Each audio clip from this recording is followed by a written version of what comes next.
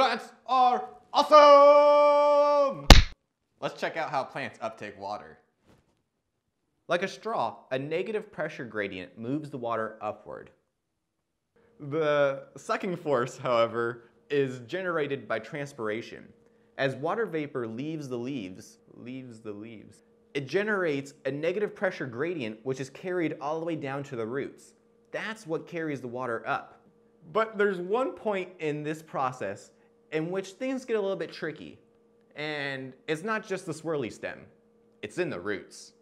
To the microscope! Oh, hey there! I'm just strolling through the cross-section of a root. Here, we find the Casparian strip.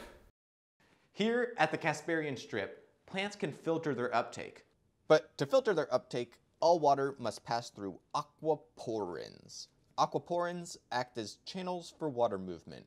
The permeability of these aquaporins is affected by several factors, including pH, temperature, and oxygen.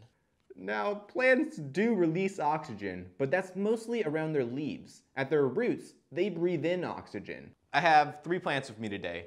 This one looks really healthy. It has a good porous media, it's well draining, the plant roots have access to oxygen, and they're happy. This plant's wilted because it's dry. But this plant is wilted even though it has been heavily watered. In fact, it's wilted because it's been heavily watered and has no drainage. It's actually just sitting in an old cooking pot with no drainage at all. And it is quickly depleting all the oxygen available in its root zone. Less available oxygen results in reduced permeability of aquaporins, which leads to reduced water uptake across the Casparian strip. And that water never makes it to the leaves, and you get wilting. Wilting because of overwatering is not commonly seen in leafy greens like this chard.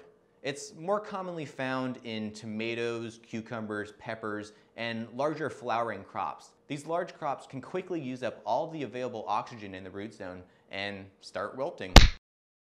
If you liked this video, please like, comment below if your best plant wilting story, share this video with a plant-loving friend, and subscribe. This video was made possible by Hydrofarm. Hooray, Hydrofarm!